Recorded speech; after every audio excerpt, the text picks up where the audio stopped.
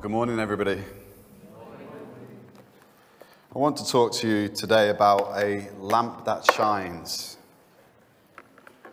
I did have another title for this, was to turn the big light on. The reason why I say that is most of you who are married will have the understanding that there are some partners who prefer to put the main light on when they're doing something, and some partners who like to put the side lights on.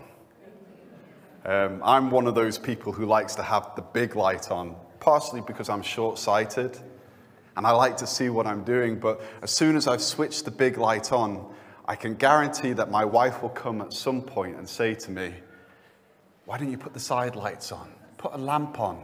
It's more aesthetically pleasing," all those kind of things. But when we're talking about the light that we're going to be looking at today, there is no side light.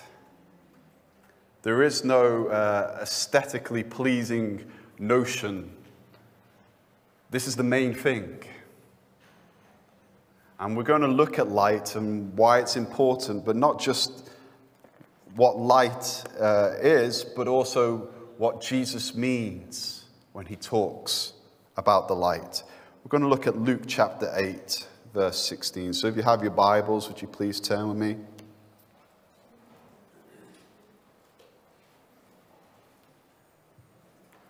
I'm reading from the NIV.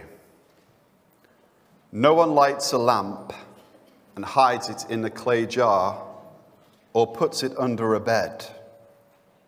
Instead, they put it on a stand so that those who come in can see the light." I can get behind this message. You put the main light on. It's not hidden. It's not diffused. You see the light. It's put on display. "For there is nothing hidden that will not be disclosed." All of a sudden, when you hear words like that, the back of your hairs go up, don't they?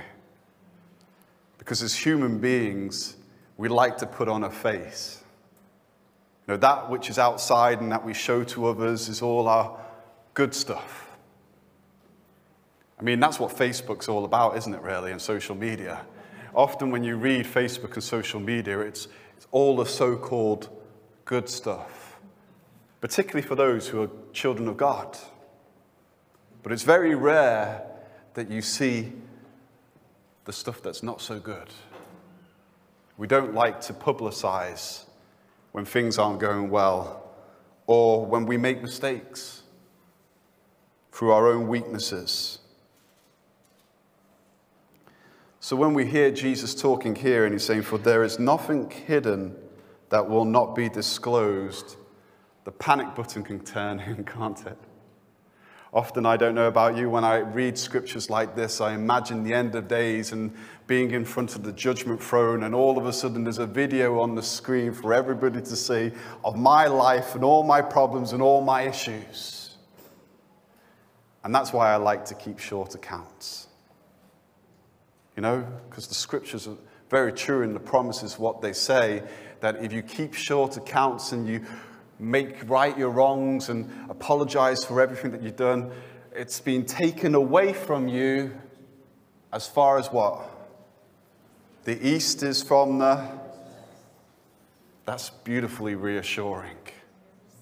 You know, we sometimes refer to repentance as a one-off experience. It's a lifestyle. I don't know about you, it's a lifestyle. I'd love to say I have it all, the answers and all the solutions and all the different things and everything's going great in my life. But I find in my life it's just even the small things. I need to come to God and say, "Lord, forgive me." You know, when I am not that example that you want me to be. When I've fallen short of what you've done for me. And he is more than gracious to forgive you. That's the beauty of the Savior that we worship. He is the light. "For there is nothing hidden that will not be disclosed, and nothing concealed that will not be known or brought out into the open." Be careful that we don't become politicians. promises to the world and to everybody else. But we like to manipulate what's going on so that we can get the best for ourselves. Or alternately, we have to conceal things because we want to protect things. But there is coming a day, there is coming a time when everything will be opened and everything will be seen. And that day is coming soon. Because when we die, it's instantaneous for us. Have you ever thought about that? We come out of the time frame of this earth and we come into the eternity and the heart of God. It will be in an instant, in the blinking of an eye, all of a sudden we will be with Jesus. What does he say to the guy on the cross? He said, "Today you'll be with me in paradise." Now I have to work that out in my mind and in my theology and in the scriptures that are all talking about, where Paul talks about being asleep. Do not be negligent of those who are asleep and have gone to be with the Lord. I think that's really talking about the bodily resurrection. But there is a sense in our spirits, just as we give our lives to the Lord, there's a born-again experience. We become part of the resurrection. So when we go down in the water in our baptism, it's symbolizing the resurrection. We are of the resurrection. Maybe not yet in the flesh, but in our spirit we tasted of the age to come. And we will see it in full. Therefore, consider carefully how you listen.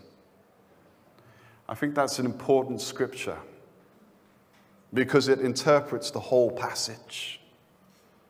What are we talking about when we're talking about light? Well, Jesus has just highlighted it here for us.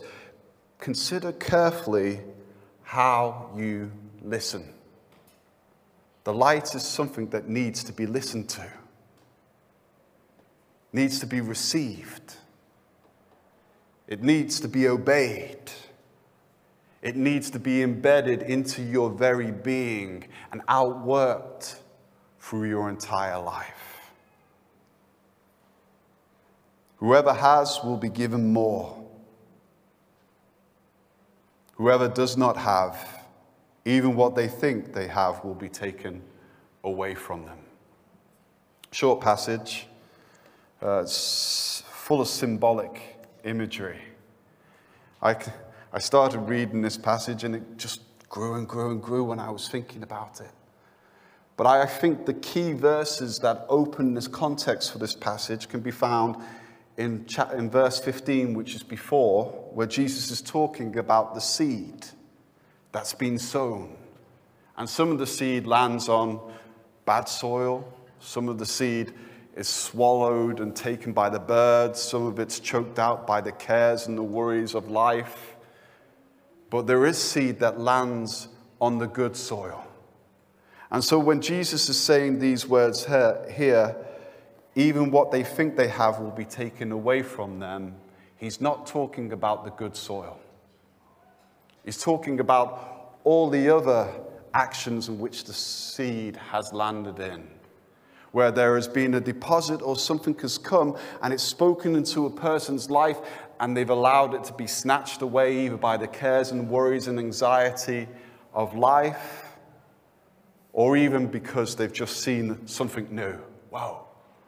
I don't know about you. There's a particular film, I think it's a child film called Up. And in that film, they have this dog. And they put this voice box on this dog. And it can start to speak and interact to the inventor.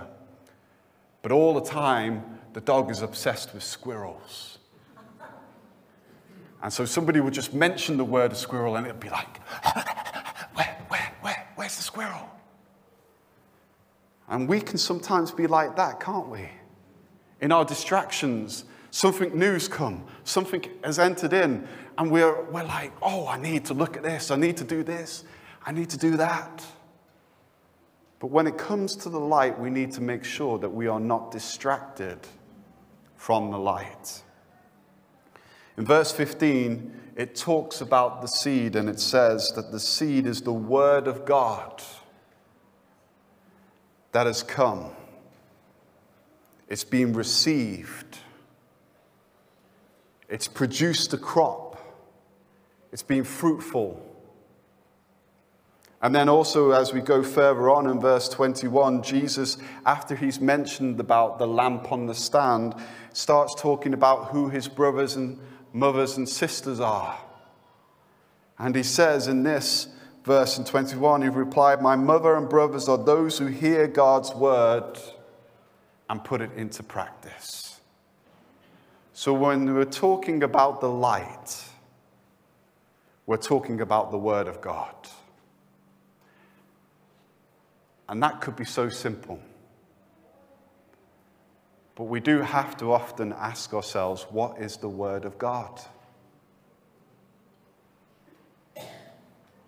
Because for some people, the word of God is their emotions, their feelings, what they feel is right, what they feel should be. For some people, the word of God is their mind, their reason, their rationale. For other people, the word of God is their bodies, their flesh, or their relationships, their friendships, their socialness. Now, we all know that these are not the word of God, but if you were to look at some churches and how churches react to what is the word of God, it's almost like they've never read it. It's almost like they've never said, I'm going to make this fruitful in my life. In fact, most churches nowadays can operate as if they're nightclubs. Just thrilling, entertaining, something which we have a nice time or a good time. How was worship for you, brother? I thought worship was excellent. Well, worship's not for you. It's not how we feel. It's not what makes us feel good.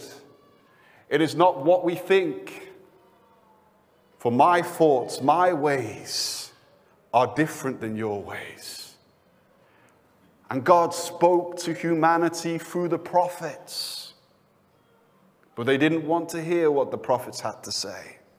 Even God's so-called people didn't want to hear what the prophets had to say. But the word of God, it is scripture. But it also became flesh, revealed in the person of Jesus. He is the fulfillment of the word. He is the one who held every one of these words and not one of them fell. He is the ultimate example of what humanity should be. And he is the ultimate representation of who God is. Without Christ, we wouldn't have a full understanding of who God is. He needed to come. He was promised, even in Scripture. The word of God was spoken. It was oral. It was verbal. The word of God became written. The word of God became flesh. And then the word of God was poured out on his people, for he is the Spirit of truth. So that we may have the Spirit indwelling in us. So that when we come to times of trouble and times of situation, we're not relying on our emotions or on our rationale or on our flesh. We're relying on the Spirit of God that dwells in us.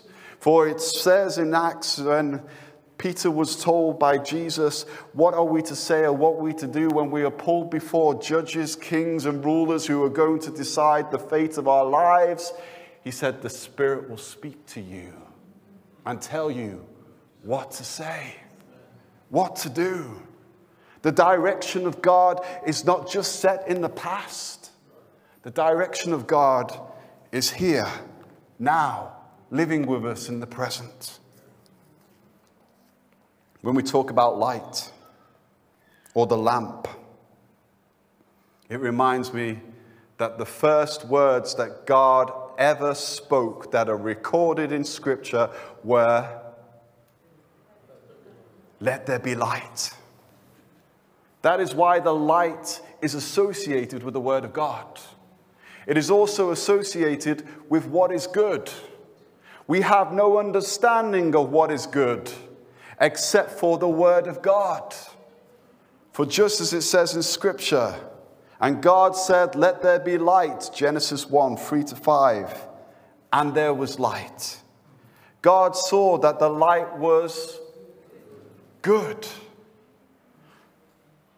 So he's giving an example. He's showing what goodness is.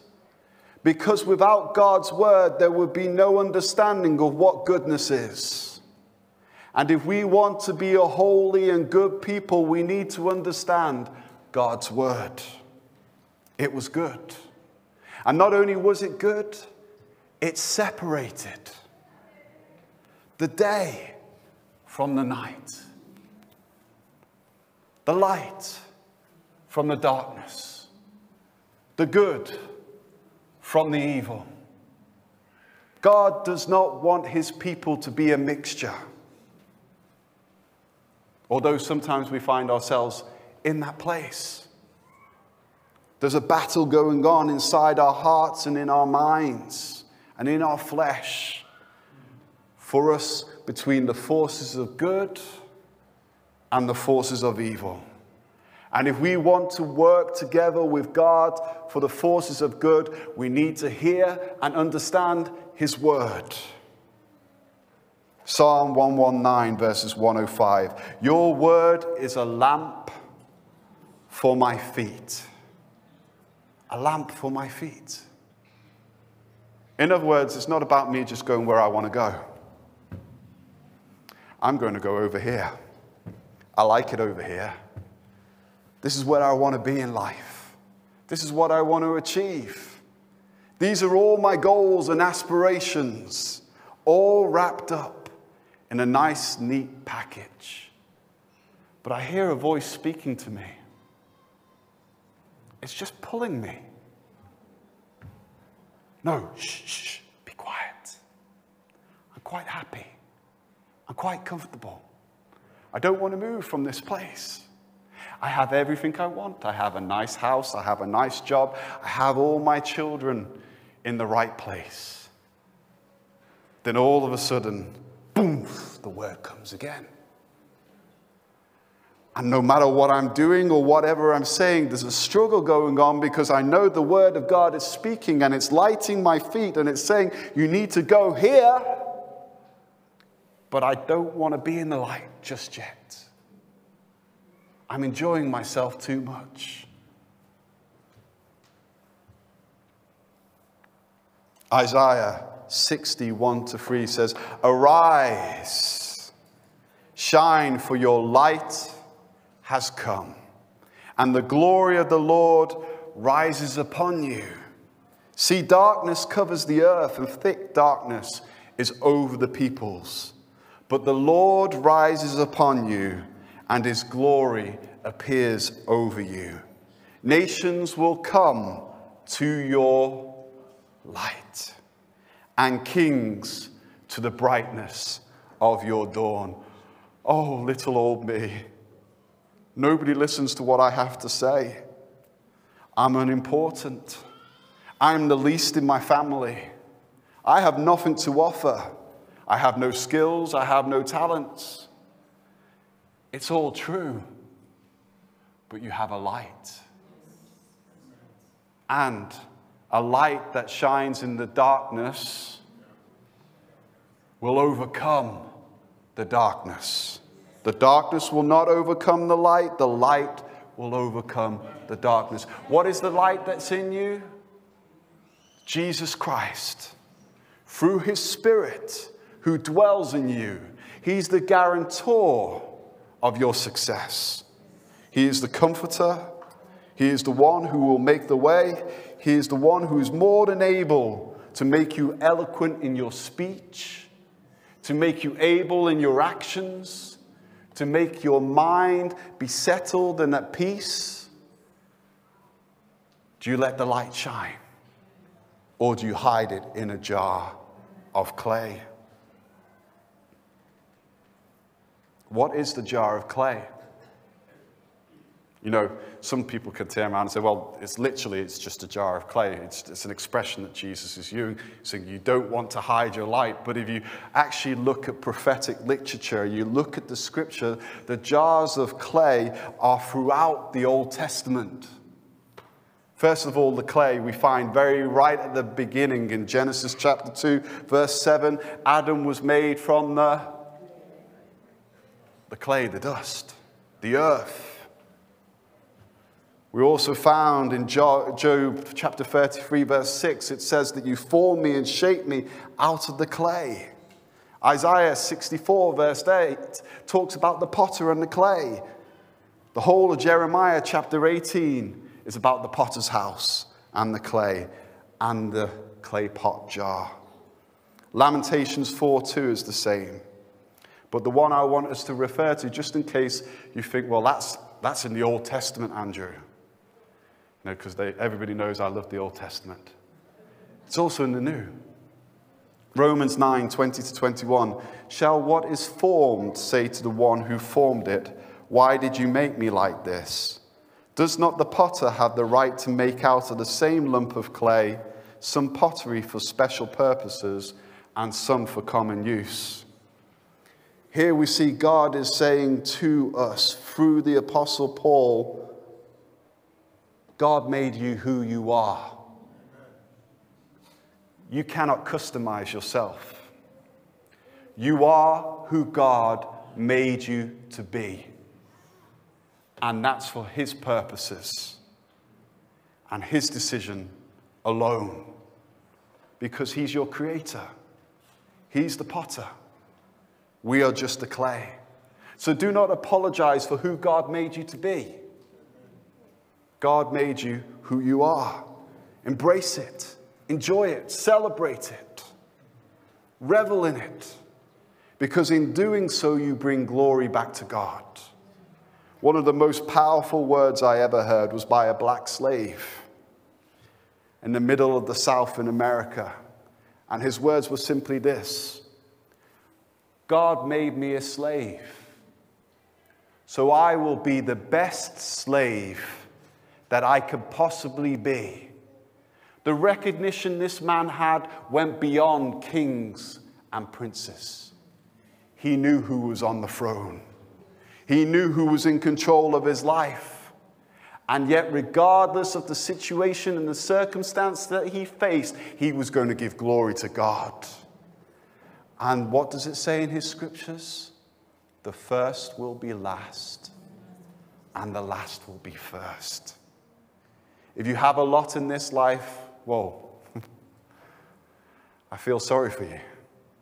If you have little, it's time to celebrate.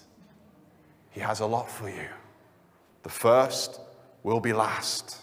The kings, the queens, the politicians, those who have all the wealth. But those who are in poverty, God uplifts and takes off the oppression. Judges chapter 7, 15, 16, I think is a very important verse to understand the light that's held in the clay pot or jar. When Gideon heard the dream, in other words, Gideon was about to fight the Midianites. All he had was 300 men. There were thousands of them. But God had made it so, because he was about to show to Gideon his power, his ability to overcome the impossible. So Gideon goes down to the Midianite camps because God has instructed him to listen to what the enemy is saying. And the enemy has a dream, and in the dream, he says that this is going to happen in the camp, and there's going to be destruction of the Midianites by the hand of Gideon. And in hearing that dream, hearing the word of God coming to an enemy, Gideon all of a sudden has faith. And this is what he says to his people. When Gideon heard the dream and interpretation, he bowed down and worshipped. He returned to the camp of Israel and called out, "Get up, the Lord has given the Midianite camp into your hands." Dividing the 300 men into 3 companies, he placed trumpets and what? Empty clay jars. What is in those empty clay jars? It's a light. So when Jesus turns around and he says, oh, no one puts a lamp or a light into a clay jar. Well, Gideon did. What is Jesus saying? What happens next? If you remember the story, Gideon goes up to fight against the Midianites and he shouts out, for the Lord and for Gideon. They break open the jars, the light shines, and the enemy panics and starts killing one another.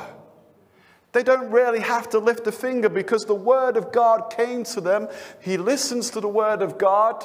He breaks it open and allows his life to be emptied so God can use him. And then all of a sudden, the impossible is made possible because Gideon emptied himself of his own pride, his own ambition, and embraced God's word, listened to what it did, and put it into practice. This is where we need to be, people. We need to be listening to the word of God. And we need to be emptying our vessels out to glorify him. Just as it says of Jesus, he was poured out for our sins.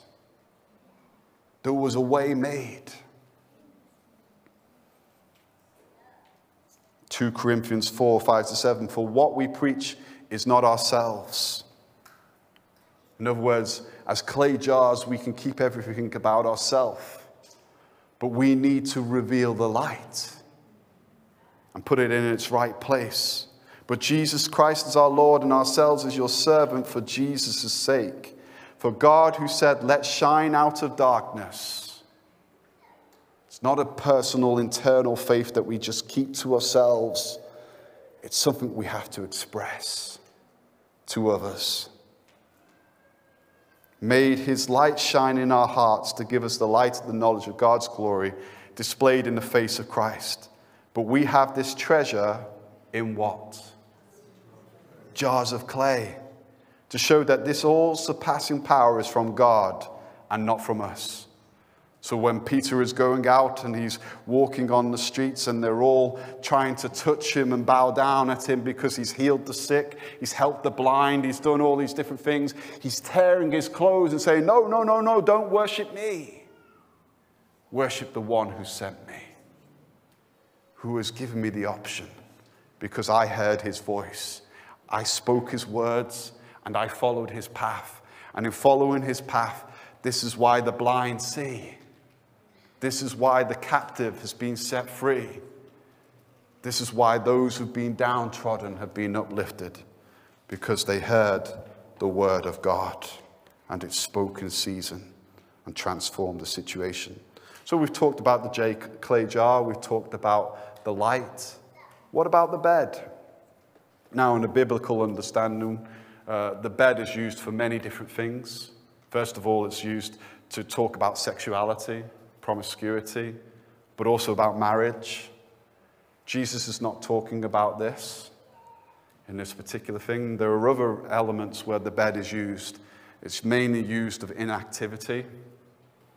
It's mainly used of sleep, death even. That idea that the word of God, and when you put it under the bed, is the reality is you're trying to hide it. But you're sleeping on it. You're not being active with it. But we have to also go back in time, because we're not talking about a torch which you put under a bed. Because we can sometimes think like that, can't we? We're not even talking about a bed that's off the floor. You know, when I was younger and I was with my kids, you know, you would go under the bed just to see whether there was a monster under the bed or a child. No, that's not that kind of bed. The type of bed that we're dealing with is a mattress that's rolled out. And this mattress is filled with wool and cotton and other material.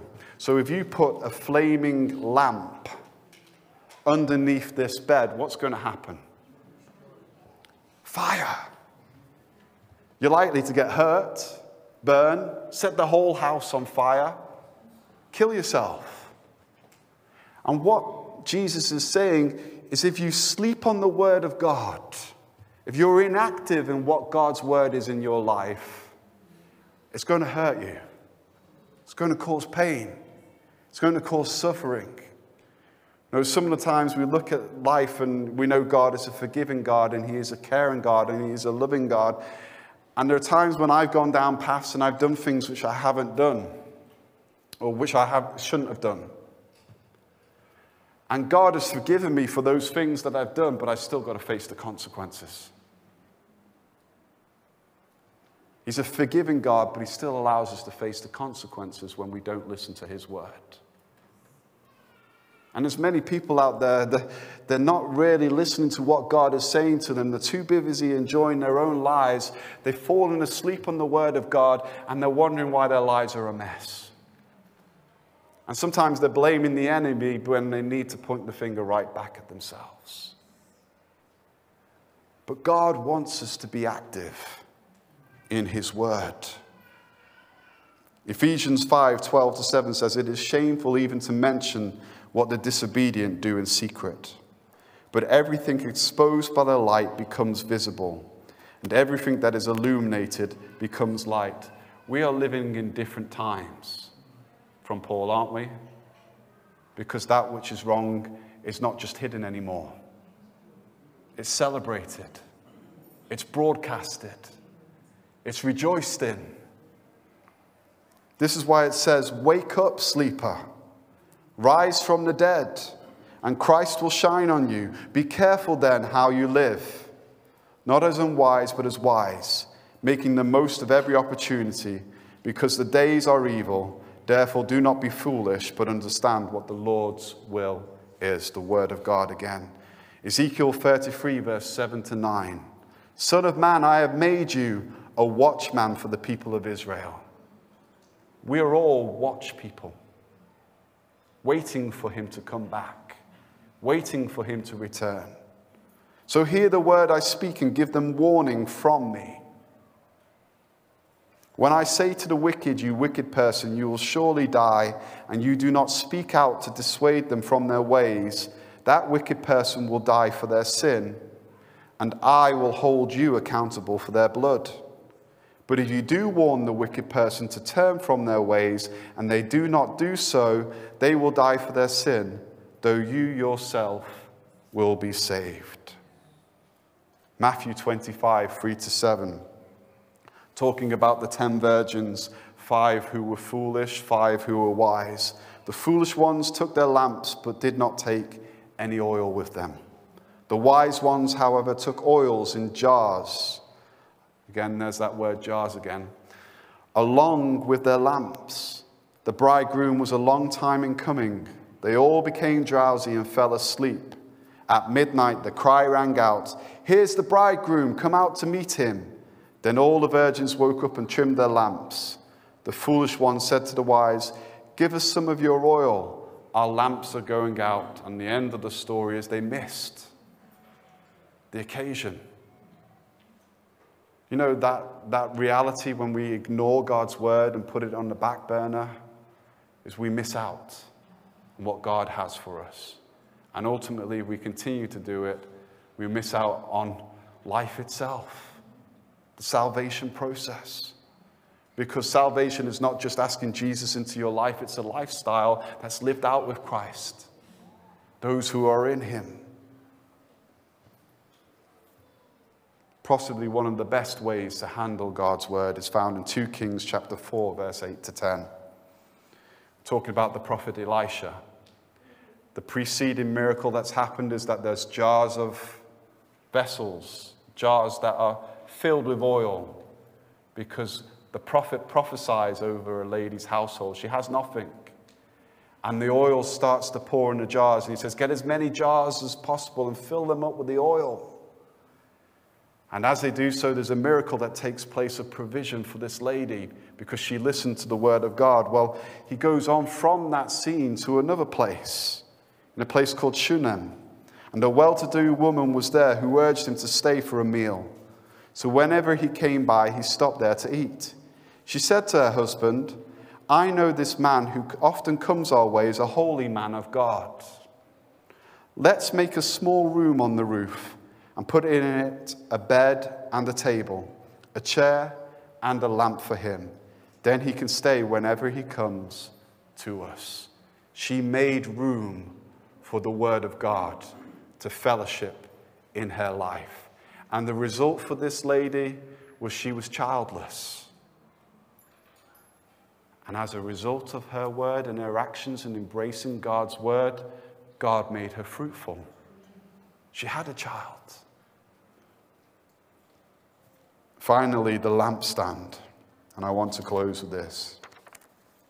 Often when we think of lampstands and stuff, we think of household objects. But the lampstand refers to something greater than just a household object. And we find the first lampstand that's talked about is in Exodus chapter 25. Make a lampstand of pure gold, hammer out its base and shaft, and make its flower-like cups, buds, and blossoms of one piece with them. 6 branches are to extend from the side of the lampstands, 3 on one side and 3 on the other.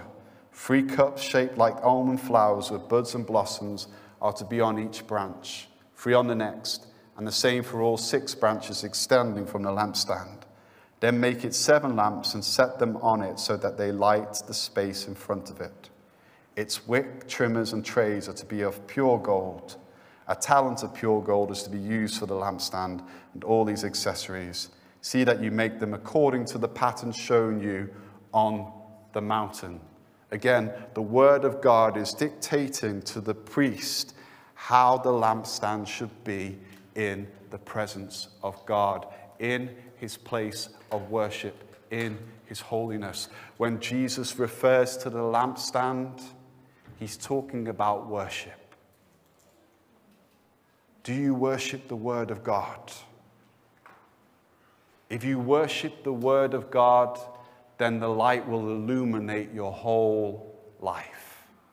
And I'm not just talking on a Sunday. Worship is not just singing songs to Jesus, clapping your hands, dancing. Worship is being obedient to what he says to you, doing what he wants you to do, and being a servant in your life to his will forevermore. Amen? I want to close with this. Matthew 5, 14 to 16. Shall we stand? Of course, I never mentioned about the lampstand being the churches as well. In Revelation, the 7 churches, the presence of God is in his church, in his people. Matthew 5, 14 to 16 says this about us. You are the light of the world. A town built on a hill cannot be hidden. Neither do people light a lamp and put it under a bowl. Instead, they put it on its stand, and it gives light to everyone in the house. In the same way, let your light shine before others, that they may see your good deeds and glorify your Father in heaven. Shall we pray? Heavenly Father, forgive us for the times when we've restricted your light, when we've hidden it, Lord Jesus, from those who do not know you, when we've hidden it from ourselves, Lord Jesus, in the pursuit of our own ambitions and selfish ways. Teach us, Lord, to worship you through the obedience to your word, whether that word be the written word of your scripture or whether it be the promptings of your Holy Spirit. Show us, Lord Jesus, areas in our lives when we have been listening to other words, other voices, whether they be the voice of emotion, whether they be the voice of our own reason and rationale, or whether they be the voices of our own flesh. Teach us how to pray. Teach us how to worship you. And teach us how to be a prophetic people who will proclaim your name to the ends of the earth so that the nations may be your inheritance. In Jesus' name we pray. Amen.